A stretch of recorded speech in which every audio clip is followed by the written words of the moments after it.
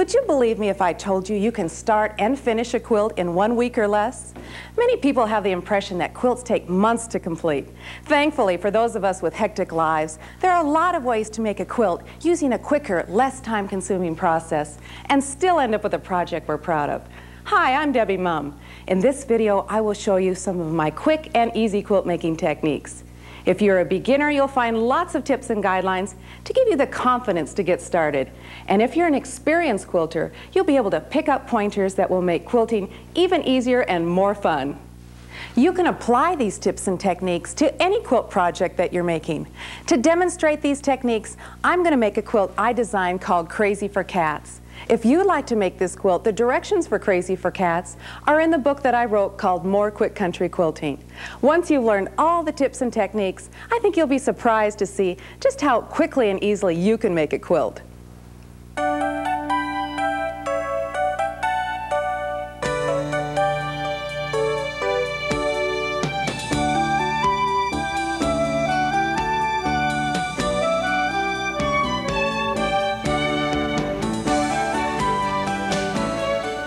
The basic elements for a good sewing area are a sewing machine, plus I like to have good lighting and a comfortable chair.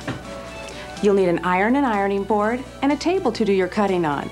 I like to position these three workstations close to each other so I can move from step to step quickly and easily. Here's a quick checklist of the tools you'll need to make a quilt. You can easily pick these up at any quilt or fabric shop. The most important tool is the rotary cutter. This handy tool lets you cut through several layers of fabric quickly and accurately. It's the real key to quick and easy quilt making. Be sure and have some extra blades on hand for your rotary cutter as well. When you're working with your cutter, you're also going to need a see-through ruler and a cutting mat. This is where you cut all your pieces in strips and keeps you from damaging your tabletop. You'll also want to have on hand pins and good sharp pair of scissors. And needles. These are called betweens, and this is what you use for your hand quilting and your hand sewing. Another needle you're going to need is called a darning needle, and you use this for basting the layers of your quilt together. For that very occasional reverse sewing that you might be doing, you want to have a seam ripper on hand.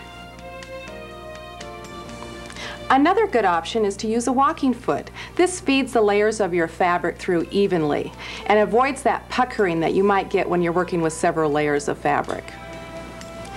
And of course, you're also going to need thread. This is for your piecing as well as your hand quilting.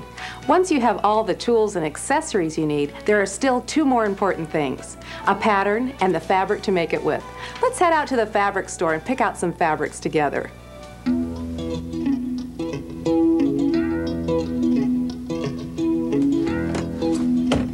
I love coming to the fabric store. It's one of my favorite places. Plus, I get to add more fabric to my collection. It's very exciting to walk into a fabric store and see all these fabrics, but it can be a little overwhelming. And you may wonder, where do I start? Well, I've come up with 5 easy guidelines for coordinating a group of fabrics.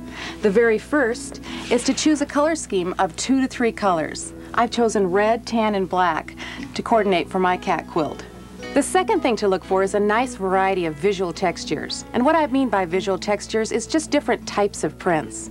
And here I have some examples of different visual textures. There are paisleys and leafy prints, plaids and stripes, circular shapes, abstract prints, florals, geometrics, and pictorials.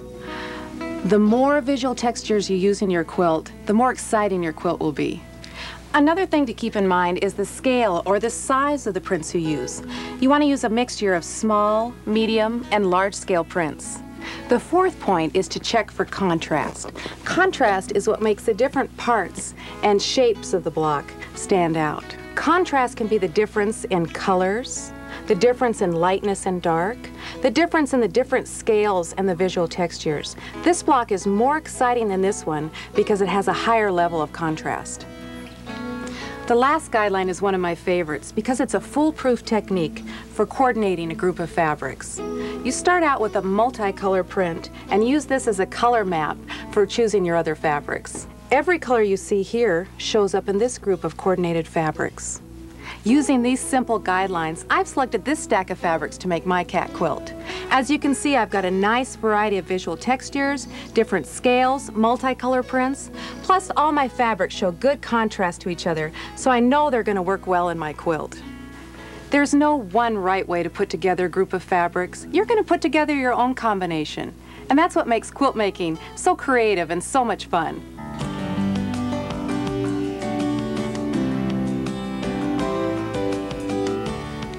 Once your fabric is pre-shrunk and pressed, then you're ready to start cutting. But the first thing you need to do is straighten out your fabric. So you want to line up the selvages at the top first. You want to make sure they're nice and straight, and then use your hand to smooth out the bumps in your fabric. Once I get it nice and straight, then I'm ready to start my cutting. There's a few things I want you to keep in mind that'll make your cutting easier and more accurate. The first thing is to always stand when you're cutting. And I like a table that's about waist height because it's a lot easier on your back. Okay, we're going to take our see-through ruler and we're going to line it up with our fabric. And you're going to find horizontal lines across your ruler, and you're going to line up one of those lines with a folded edge along the bottom of your fabric. So I've got that lined up. I'm going to take my rotary cutter and I'm going to make a straightening cut along the edge. But before that, I want you to keep a few things in mind. First of all, you always want to have your fingers in a flex position when you're holding your ruler. If you use a flat palm, the ruler slides out of position really easily. So flex your fingers. But one other idea I have for you to keep that ruler from slipping is to go down to the hardware store and pick up some anti-slip tape. It's really meant to put on the bottom of your bathtub to keep you from slipping in the tub, but it works really great on your ruler. It keeps it from sliding on the fabric. Okay, so we're ready to line up your ruler again. Got our fingers in flex position. The other thing you want to do is always cut away from yourself. If you'll notice, when you cut towards your body, your elbow runs into your body. It makes it very awkward to make a smooth cut. So if you cut away from your body, you have a nice smooth motion. Okay, I'm actually going to go ahead and trim my fabric. Got my fingers flexed. I'm going to hold my rotary cutter on my fabric and I'm going to use a nice even pressure. Once I get about halfway up, I'm going to move my fingers to the top end of the ruler so I can hold that and keep it from slipping as well. Trim all the way to the end.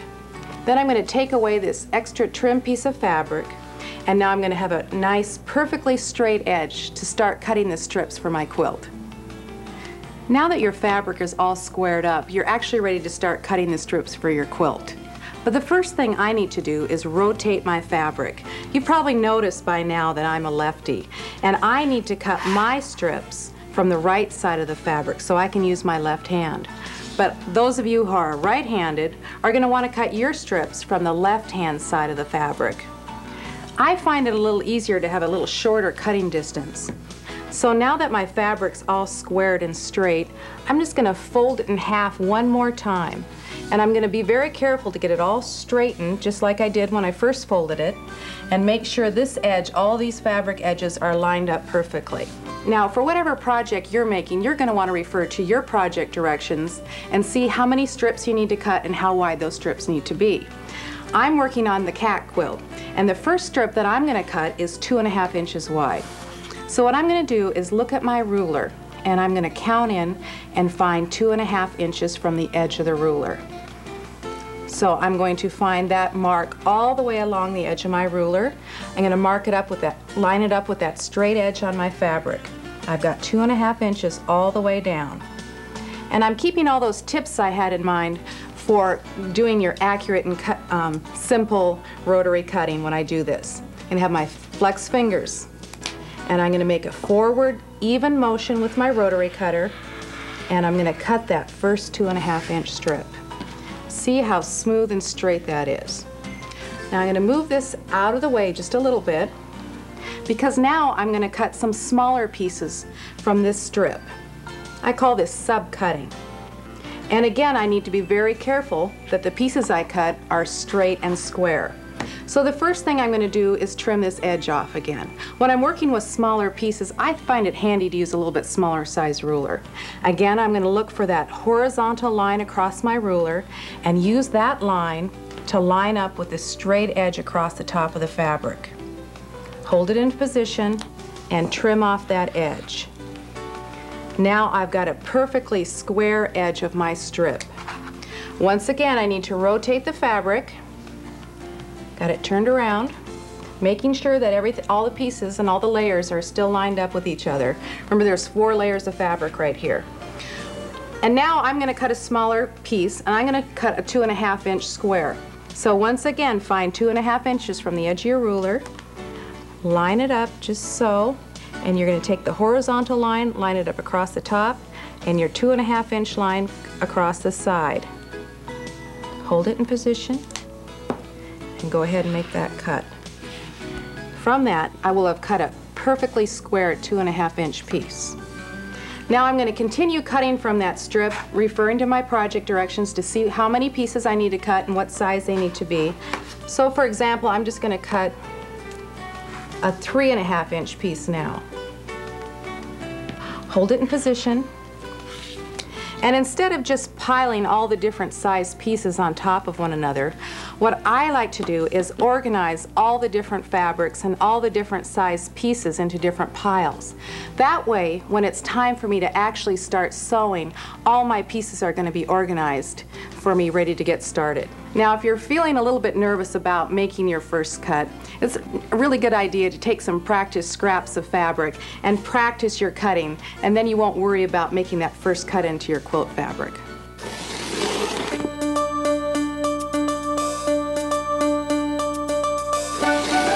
One of the basic building blocks of many quilt designs is a square made of 2 triangles. And here's an example of what this looks like.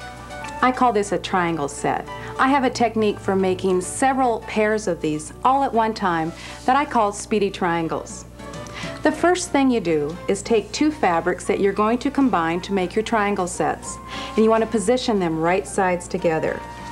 I'm actually going to draw a grid on the wrong side of the lightest fabric. If you tried to draw your grid on this dark side, your pen lines wouldn't show up very well, so that's why I've chosen this side. Okay, the first thing you want to do is I use an extra fine point felt pen to draw my grid, and you need your see-through ruler. And I'm just going to eyeball my first line. I've got a nice margin of fabric around where my grid's going to be on the fabric, so I can place my first line about 1 inch from the edge of the fabric. So just go ahead and line it up and draw your first line. For my particular project, I need to draw a grid with 3 squares, and each square is going to be 1 7/8 inches. So the next line I draw needs to be exactly 1 7/8 inch from the first line. So what I'm going to do is look on my ruler and find the 1 7/8 inch mark all the way along. And I'm going to line those marks up right over the top of the first line I drew. And then the edge of my ruler would be exactly 1 7/8. So if I draw a line next to the edge of my ruler, it's going to actually be a little bit large. So what I'm going to do is I'm going to just slide my ruler over so that mark is right next to the pen line, so that when I draw my line next to the ruler, it's going to be exactly 1 7/8. Now I need to draw lines that are going to be perpendicular to these lines so that I can make the shapes of my squares. So what I need to do again is find that horizontal line along your ruler and line it up with the line that you've marked on your fabric. Again, I've got a nice margin of fabric, so I can draw that first line about 1 inch away. Hold the ruler in position and draw that line. Now again, I need to rotate my fabric around, and I need to draw my next line 1 7/8 inches away from the first line I drew. So again, I'm going to find the horizontal line across my ruler this way and my 1 7/8 inch mark, and line that up with the corner that I've marked with my pen already. And then go ahead and draw that first line. Oops, get it lined up just right. Go ahead and draw that line. I need to draw 2 more lines because I'm going to make 3 squares. If I'm making several sets of grids for my project, I like to do all my grids and then move on to my other steps later. Anytime that you can group like tasks together, it's going to make you get through your project faster and more efficiently. You also probably might be wondering why I'm using a pen. Well, a pen is easier to see on your fabric, Plus, these are all going to end up being cutting lines, so you don't need to be worried that it's going to interfere with your quilt project. Okay, the next thing you need to do is intersect the points of your squares by drawing a diagonal line. If I laid my ruler right over those points and I drew a line, again, it would be next to where my line actually needs to be. So what I'm going to do is drop the tip of my pen right on that point and butt my ruler right up next to it. Keep going back and forth till you get that exactly where you want it to be. Then you can go ahead and draw your line. Okay, then I'm going to move on to my next square and intersect those points. Being very careful to be very accurate. If you take the time to be accurate now, your block is just going to fall into place when you start piecing it. Okay, now I've finished drawing my grid, I've intersected my points, and I'm actually ready to take it over to the sewing machine. And what I'm going to do is I'm going to sew 1/4 inch seams along each side of all the diagonal lines. On my way over to the sewing machine, I'm just going to make a quick stop off of the ironing board and press out any wrinkles. This also helps make my fabric stay together better when I start doing my sewing. I've just finished sewing my 1/4 inch seams and pressing out the puckers. Now I'm ready to start the cutting. What I need to do is take my see-through ruler and line it up with one of my longer pen lines. I want to take time to make sure that I get it lined up just accurately, right on the line, and then go ahead and make that first cut. I'm actually going to cut along every single pen line that's on my grid. Once I place my fabric on my cutting mat, I'm not going to move it. I'm going to move my ruler and myself around this to make all my cuts.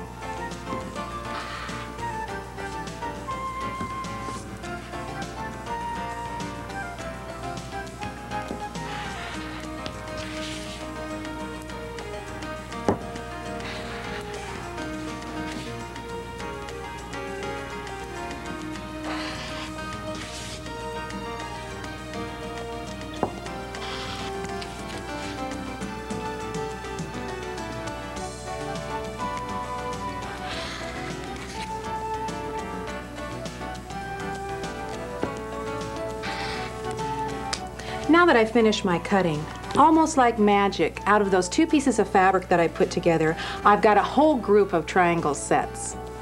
You may notice some of your pieces have a little stitching across the tip of them. So what you need to do is just with a gentle tug, pull those stitches out. You don't want to pull too hard because you don't want your triangle sets to end up being misshapen. Now you've got a whole group of triangle sets, and the next thing we're going to do is take these over to the ironing board and press them open. Use your iron to press open your triangle sets. You want to press on the top side of your triangle sets to make sure they're flat and pressed all the way open. This is also a good time to measure to make sure your triangle sets are the size you want them to be. You might end up with triangle sets that are a little bit large. If that's the case, you can trim them down to be the right size. But if you end up with triangle sets that are a little misshapen or too small, you probably need to check back and make sure you did your marking and your cutting and your sewing accurately.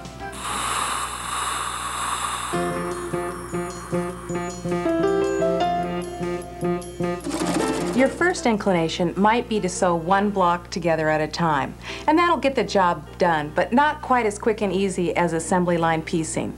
Assembly line piecing is based on the same principle as an assembly line. You do 1 step and then repeat it for every block.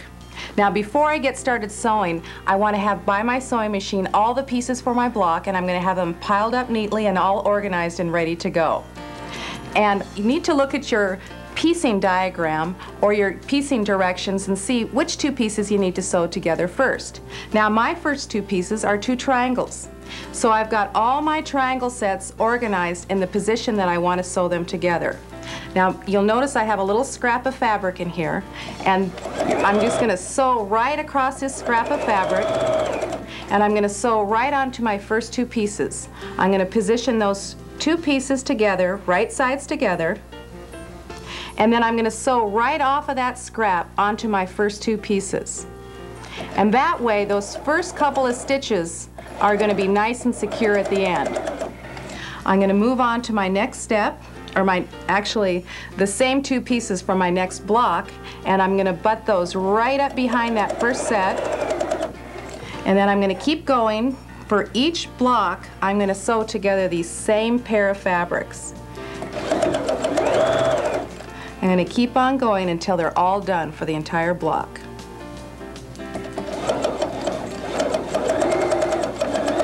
Following the last set that you sew, you want to put a second scrap of fabric and butt that up right behind that.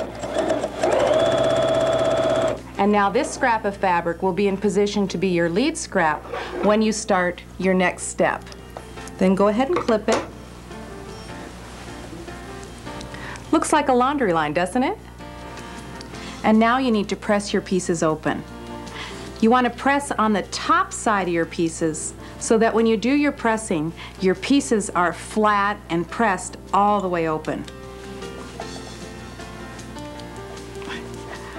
You'll notice I have a towel on my ironing board. That's because it makes such a nice cushy surface for me to do my pressing on. Plus it really hugs the pieces and keeps them from slipping around when I'm doing my pressing. Then you're ready to go ahead and clip between the pieces.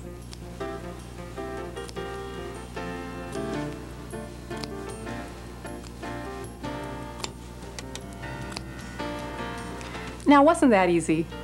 Now that I've completed my first step and pressed it, I'm going to move on to step number 2. And what I want to do is just take the two pieces that I need to sew together for the next step and position them correctly, and then place them right sides together. And again, I'm going to sew off that scrap piece right onto my first piece so those stitches are nice and secure. And make sure, take my time and get an accurate 1/4 inch seam. And then I'm going to reach over and get those same two pieces for the next block, position them right sides together.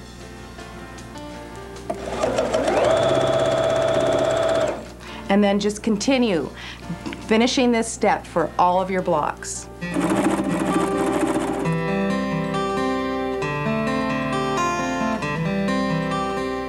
A good way to arrange your quilt blocks is to put them up on a flannel board. I start out by just putting my blocks up in any arrangement. Then I'm going to take a look at my blocks and my fabrics and colors and see what I think. The first thing I notice is that all these reds are together in a row, and I'm going to want to separate some of those. So I'm going to switch these blocks around and see how this looks.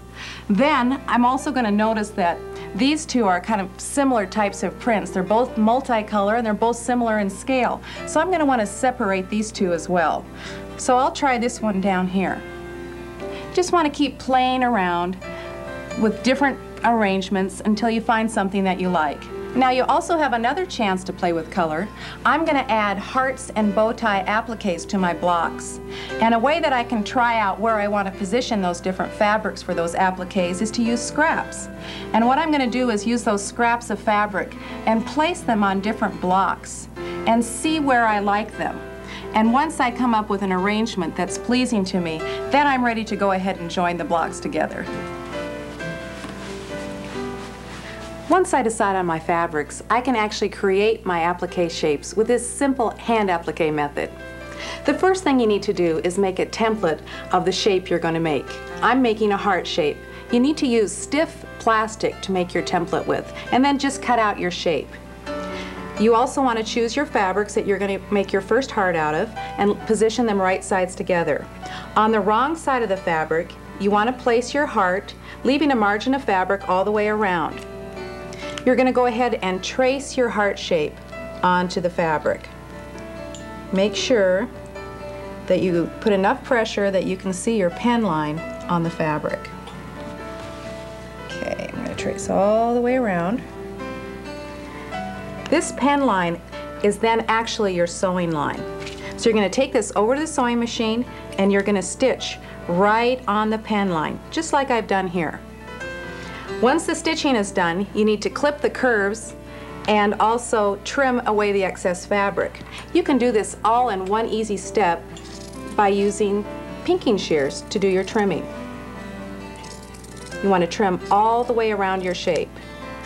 Once you've cut all the way around, your heart is going to look like this. You need to turn it to the back side and take your scissors and cut a slit in the back, just like I've done here. And then you're going to turn the right side of your heart shape around so the right sides are out. Now it takes a little fussing to get this shape turned around. And I find it real easy if you pick up a knitting needle and to help kind of smooth out the edges. But you want to be careful not to poke too hard so you don't poke a hole through your seam line. You want to work at it for a while until you get a nice heart shape. Then you want to press it and make it into a flat, nice heart shape. The last thing you need to do is actually add this to your block. I'm going to add it to my cap block. So position it where you want it on the block, pin it in position, and then do the hand stitching all around it. Because you have several layers of bulk of fabric, you want to turn it around to the back and clip away those extra layers. But be careful not to clip into the heart in the front. Doesn't that look nice?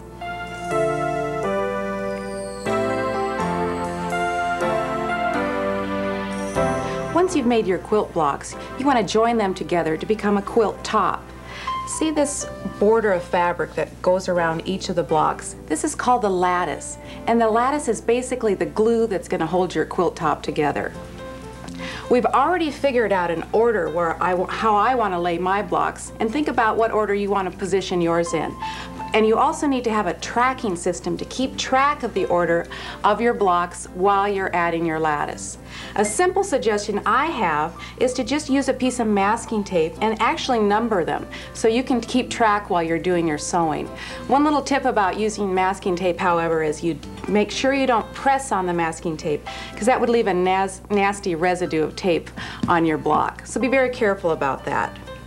You also want to make sure your blocks are all about the same size. So an easy way to compare is just to lay the blocks all on top of each other to see that they're all coming out to be about the same size.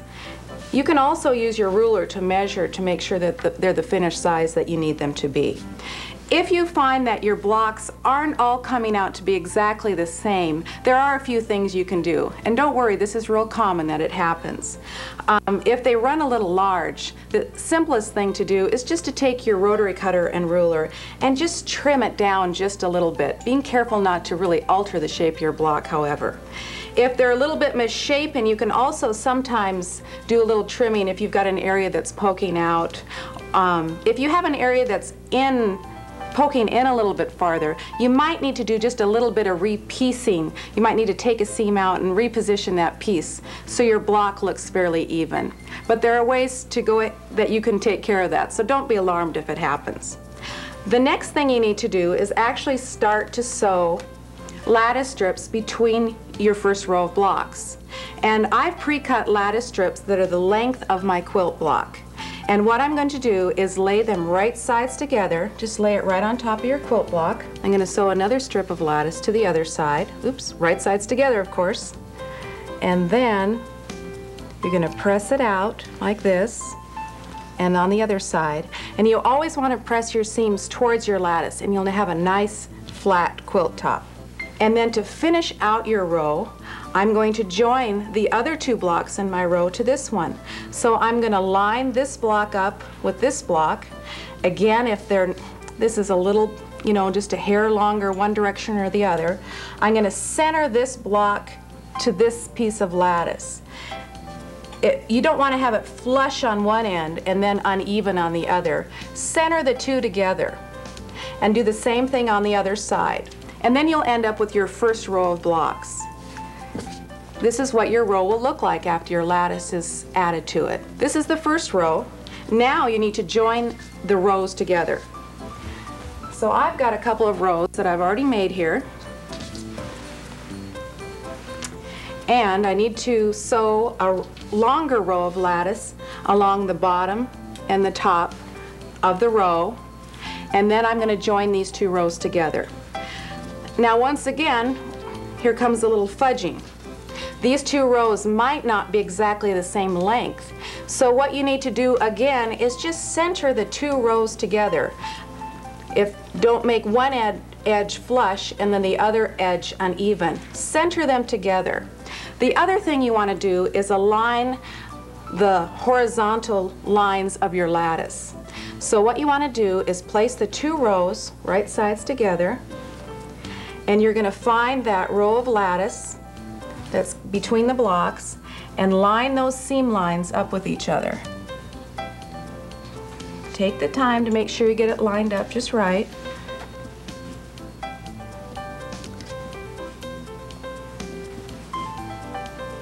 So I'm going to pin all the way across to make sure this stays in position when I start to do my sewing.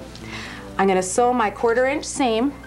Again, I'm going to use this nice straight edge of my lattice as my sewing guide, and then press it open after you're done, and you'll end up with 2 rows of blocks sewn together. And you just continue sewing as many rows as you have together, and eventually you're going to end up with the quilt top that looks something like this. All your rows are joined, and the last thing you need to do is just add lattice to the top and bottom of your quilt and then your sides. Now the next thing to do to finish your quilt top is just add borders.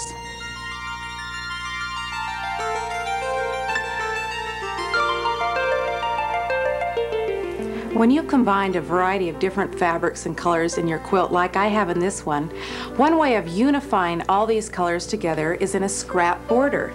And I have a very speedy strip technique for making a scrap border. First thing you're going to do is create a strip set that looks something like this. And you do that by combining a variety of strips. Now I've got a variety of these strips all spread out on my ironing board, and I'm going to arrange them on the ironing board because it's so much easier once I come up with my arrangement. Then I'm real close to my sewing machine and I won't lose track of that order when I sew them together. Now you've noticed I've cut a variety of different widths of fabric too, and some of my favorite fabrics I can highlight by making wider strips with those. Now one tip I have for making these strips come out nice and straight and even is changing the sewing direction with every other strip that you add. So it's kind of hard to keep track. You know, did I sew this direction when I added this strip or the other direction? Keeping track of that's a little confusing.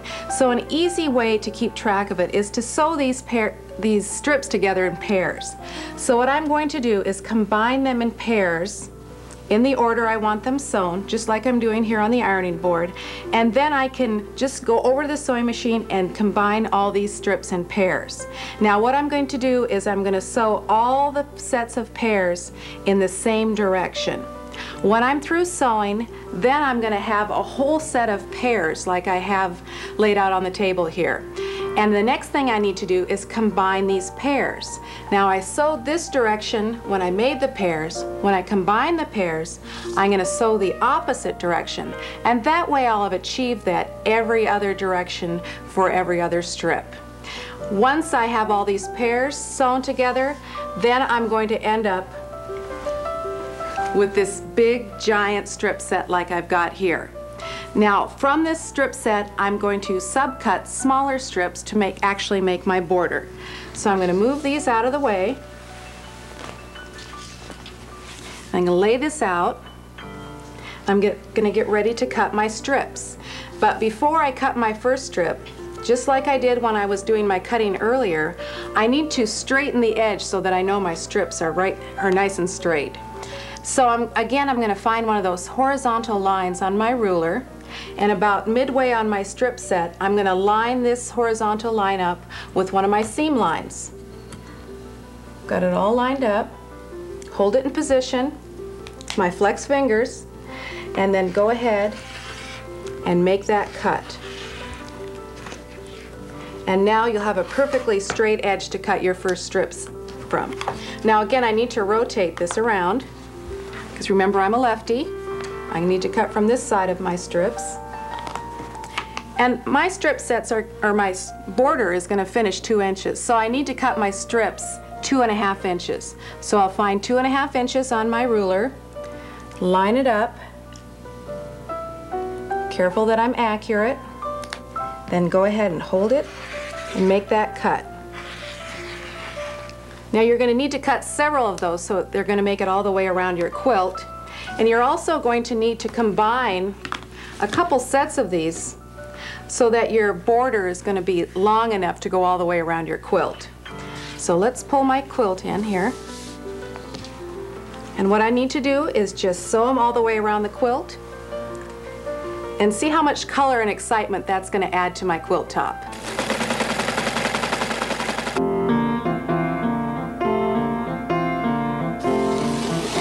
One way to speed up finishing your quilt is to avoid marking all your quilting lines with a pencil. And I have two shortcuts to get around that. One is to use this 1/4 inch quilter's masking tape. And what you can do is just line up this tape right along the outside edges of your design. And you're going to mark, you know, pretty far around your design. And then you're going to use these outside lines of your masking tape as your quilting guide. Just be sure not to leave these overnight, however, because it might leave some tape residue on your quilt. The other idea is even quicker and easier, and you just do your quilting right in the ditch or the seam line of your design. It's quick and easy, and there's no marking.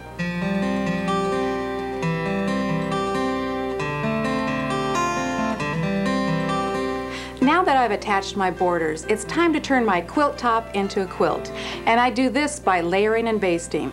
For layering, I need a quilt top, batting, and backing fabric. And this is my last chance to give a good pressing to my quilt top as well as my backing fabric. Now I want to layer these three pieces together like in a sandwich, and I want to keep them smooth. So one way I make sure I keep my backing smooth is by attaching little pieces of masking tape here and there around my backing fabric. That will help hold it in position. And then I want to position my quilt top so there's about a 3 to 4 inch margin of batting and backing all the way around it. This will ensure if there's any shifting while I'm doing my basting that I'll still have plenty of fabric to go beyond the edges of my quilt top. Now I'm ready to actually start the basting.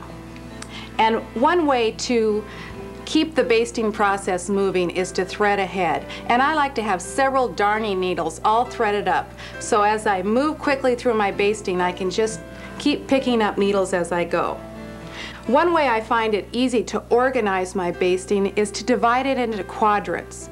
So I'm going to do a row of stitching this direction, this direction, this direction, and this direction. You always want to do your basting stitch working from the center to the outside edge of your quilt to make sure it keeps smooth and flat. Then I'm going to work in one quadrant at a time. It's just easier than you're not shifting all the way around your quilt all the time. And I like to do my basting in a grid pattern, and I space the grid about 3 to 4 inches apart. Lastly, I like to do a row of basting all the way around the outside edge of my quilt top. I have to admit, basting isn't the most exciting part of the quilting process. And one way I have of making it go a little faster is by having a stack of videos on hand. Then I can watch videos while I finish my basting, and it makes it go a lot faster for me.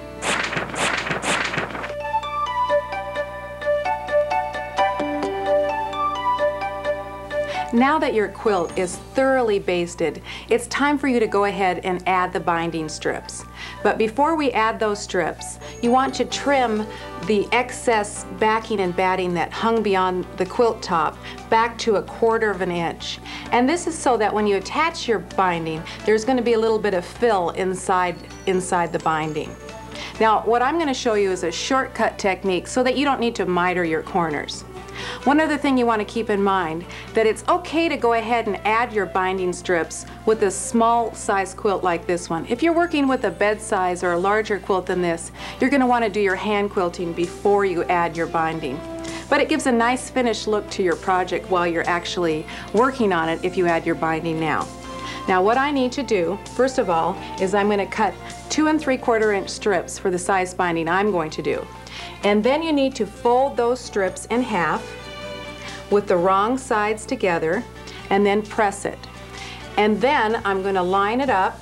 I'm going to find the edge of my quilt top, and I'm going to line up the raw edge of my binding strip along with the raw edge of my quilt top. If there's a selvage on the edge of your strip, make sure it hangs over the top of it because you don't want that into your binding.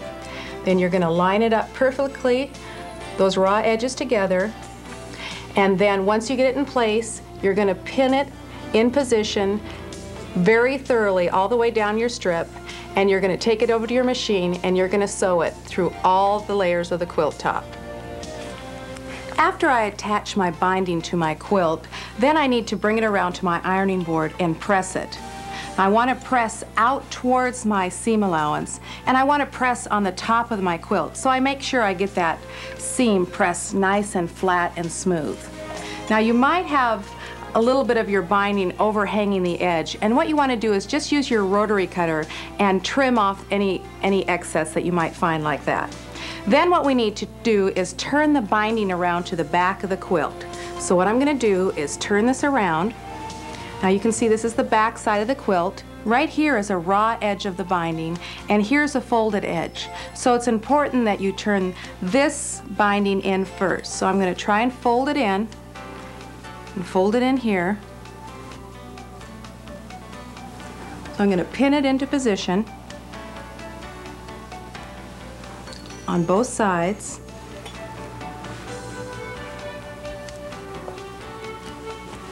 And then I'm going to work my way to the corner. Now I'm having a little bit of a problem folding that corner in. So what I'm going to do is I'm going to take my scissors and trim away a little bit of that extra bulk.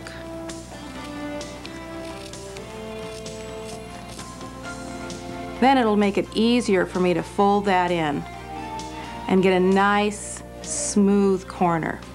Once I get it folded in, then I'm going to pin it in position. And then I'm ready to do my hand stitching.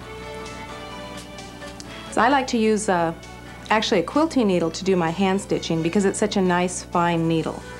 And what I'm going to do is hide the knot behind the binding, and then I'm going to take my first stitch right into the layers of the quilt right next to my binding. Then I'm going to come up and grab just a little bit of the binding and then go right back in, and I'm going to go all the way around my binding and hand stitch and close it all up. And then also I'm going to find my way and stitch down all around the corners of the binding as well. And then your binding is all complete, and you can end up with a nice finished smooth half-inch binding.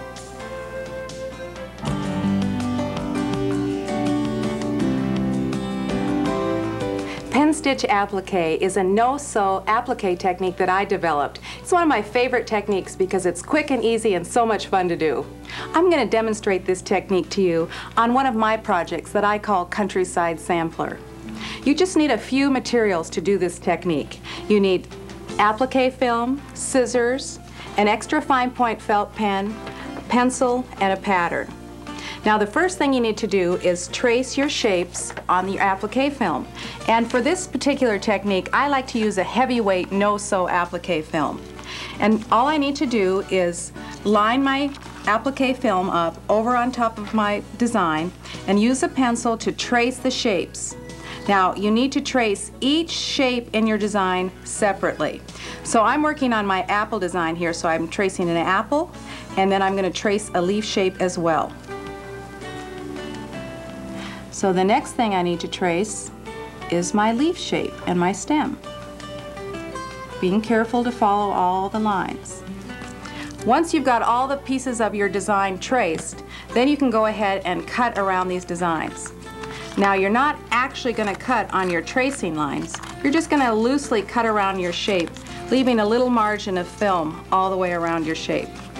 Now I need to match up my applique shapes with some fabric. That's the really fun thing about this technique, because normally all these scraps of fabrics that I would have thrown away, I get to actually use in my project. I'm going to take my selected scrap fabrics and my pattern pieces, and I'm going to fuse these to the wrong sides of the fabric. So I want to turn them over, and I'm going to position this on the fabrics that I want them fused onto, and then I'm going to fuse them with my iron. But I want to make sure I've checked my manufacturer's instructions so I know at what setting to set the iron and then how long to fuse it. And then I'm going to come straight down on the design and actually fuse it into place. I'm going to count for a couple seconds to make sure I've fused it for the right amount of time, and then lift up.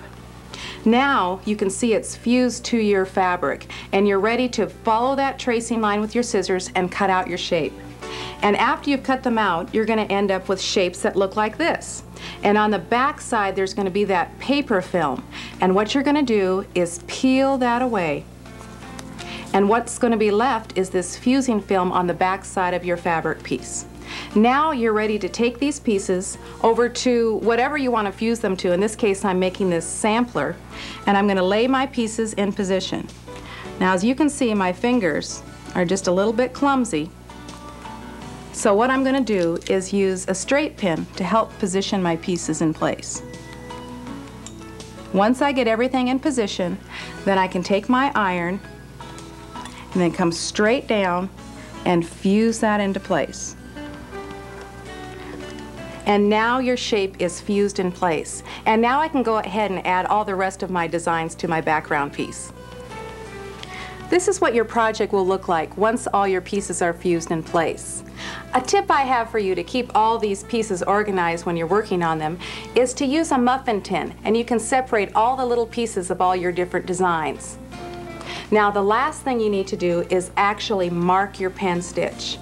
And you want to use an extra fine point permanent felt pen to do this. And I'm actually going to draw a stitching line right on my fabric. And I'm going to draw it just like a running stitch. This takes a fraction of the time that hand stitching does, and is a great finishing touch to your project. Now that you know how quick and easy pen stitch applique is, you can apply this technique to all kinds of different projects, and I've got some ideas for you. You can make wall banners, or you can make Christmas stockings. These are so easy, you can make one every year. Also, great ideas to make ornaments. You can make a whole group of these for a gift. Another idea is you can wrap packages in brown paper and then just applique your design to the package. Another fun idea is to applique designs to paper bags and make them specialized gift bags. You can also pick up these little wooden boxes, paint them, and fuse a cute little design to them. And a really neat idea that I especially like is to make your own personalized cards. You can fuse your designs to paper just like you would your fabric. You can also make fabric gift bags, and as well, you can also use this technique on sweatshirts. I bet you can't wait to get started on your first applique project. I've been making and designing quilts for over 10 years, and I know how much joy quilt making has brought to me. And no matter how busy my life gets, I'll always make time for quilts. And I hope I've given you lots of ideas on ways to be creative and have fun with your quilt making projects. And remember, the dishes will always wait. Have fun and go make a quilt.